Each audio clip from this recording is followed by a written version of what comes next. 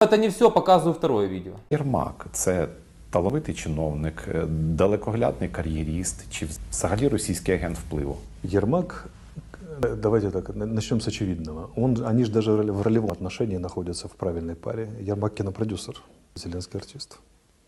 Кинопродюсер знает, как обращаться с актерами, как их успокаивать в гримерках, там гладить и так далее, и так далее. Єрмак имеет ряд признаков, как личность, которые свойственны роли российского агента влияния, скажу так деликатно. Например, связи с кинобизнесом России, соответствующим, которые очень быстро замыкаются там.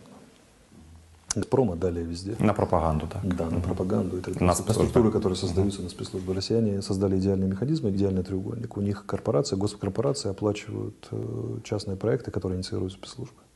Всякие, от молодежных заканчивая, идеальная машина работает, которую нам бы надо было создать, мы не создали.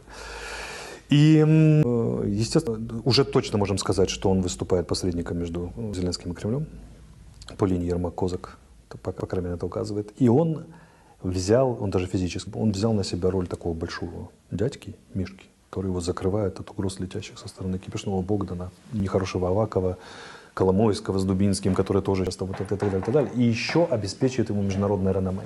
А Зеленский одним из стержневых направлений своей политики сделал доказательство всему миру, что он не лох, особенно во внешнем отношении. Вот его это крайне беспокоит. Человек с комплексом неполноценности, вот он хочет, чтобы его воспринимали я президент, частота повторения этого всего. Неплохо, да? Фактически тогда Арестович пел песню о том, что Єрмак имеет признаки агента влияния Кремля. Нынешний шеф Арестовича Єрмак. Потому что если бы не Єрмак, то Арестовичем бы и не пахло в офисе президента. Но это я давно говорю, что он эти признаки имеет, как и Арестович, кстати.